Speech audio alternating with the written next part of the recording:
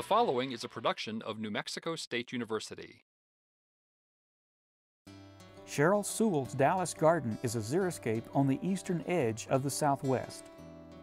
Cheryl, this landscape is really unique in your neighborhood. You still got lawn like everyone else, but this is different. You're trying to do something here. Well, it all started out, we had too much grass and we were tired of mowing, and we had this light pole here on the corner. We were trying to camouflage that. So we started with a small bed here on the corner, and when Bermuda grass won't grow, you know you need to get some hardy plants. So we started out with a few cactus. We had a friend give us some from New Mexico, the hedgehog cactus. And then we've had real good luck with the ice plant. And skullcap is a great little plant too. That's beautiful. It stays evergreen and blooms pretty much all summer. Another plant we have is the gray creeping germander. Very xeriscape plant. As a matter of fact, if you overwater it, it'll die. So water is the herbicide there. Yes.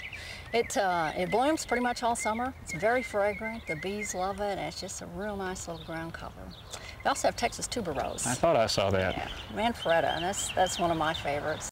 Yeah, it looks a little sparse right now because it's new, and a lot of people think a xeriscape is a really slow landscape. Well, not necessarily, Curtis. For example, this plant right here, this is a cardoon. I bought this planted about 6 weeks ago, and it was a 1-gallon container. And it's grown quite a lot just in the 6 weeks, but I have another one back here I planted the same size last year, and it's quite large now. Ooh, this cardoon did get big. Yeah, it's sending up its bloom spikes now, so it's much taller than it normally is, but you can see what it does in just 1 year, and it's probably going to have 15 or 20 blooms on it. It looks like an artichoke, yeah, it doesn't does. But it opens out, and it looks more like a thistle bloom, but it's a vivid blue. It's very striking. It's not a real long-lived plant, but it's well worth it. You get several years of enjoyment out of it. You've got other plants which may be long-lived. I looked at a lot of different sedums here. Oh, yeah. Yellow flowers, white flowers. I've got probably 7 or 8 different varieties of sedums, and this one a friend of mine gave me a start from his grandmother's yard, and you can see what it's done. Good ground cover fills in. You got a lot of other things. Skullcaps here again. Skullcaps. That's a beautiful plant. Yeah, it's looks like it's well behaved too. Very well behaved. And we got a few little annual cosmos here. They reseed themselves. Have some yuccas. The Yucca rostrata over here is a great plant, very low maintenance. We have a little lizard right here on the red yucca. Takes his nap. He likes to live in there. Also, this is a Nelina. That's beautiful. Nelina nelsoni.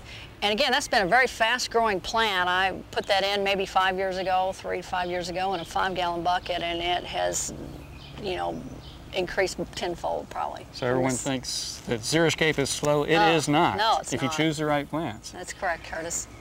Look on through here. I see a lot of things. Some I don't really recognize very well. What's this ground cover back here? That's Lychnis, and it's self-seeds, and it's a biennial, and it comes up and does this, has sort of a gray, fuzzy leaf ground cover, and then it sends up a bloom spike this time of year. And I have 2 colors. One is sort of a real hot pink, and the other one is white. Oh, it's beautiful right now, Yeah. but add flowers, this may be a perfect plant. great. And the daylilies, of course. And what is this? This is another Texas native. It's a 4-nerve daisy. And this is another tremendous plant. It blooms probably 10 months out of the year. Wow. And it is evergreen, just a little thread-like foliage. This is a cool season Texas native, Barber's Buttons. And it's at the end of its bloom cycle. It's lost its petals, but you can see the seed pods are still quite interesting. And is that Texas Bethany back there? No, it looks like Texas Bethany, but it's actually cedar sage. Oh. And it has a similar bloom, bright red, but it blooms this time of year. It's more cool season, whereas the Texas Bethany would be a warm season. So you got something that looks the same, so you can really spread the season out. That's right. And it looks like you've moved your living room outside here. Well, yeah, essentially, we spent a lot of time out here, and we started out, we were having a problem growing ground cover underneath this Yaupon tree because the root sucker's so bad, and we got tired of constantly cutting those out. So we put in a flagstone patio and a seating area, and we spent quite a little bit of time out here relaxing. And that was phase 1, and then phase 2, we put in the water feature. Have a seat, Curtis. Okay. Wow. The water feature looks nice, and it sounds good, very restful. Very relaxing. And actually, that was a recycled project. We redid a bathroom and had a spare bathtub. That's a bathtub. Yeah, that's a sunken bathtub. And over here, it looks like you've moved the dining room outside. Yeah, we've got that great live oak tree. and we eat breakfast out there frequently. Really? You and Roger have created a really fabulous living area garden here. Thanks for showing it to us. Well, thank you, Curtis. I enjoyed having you.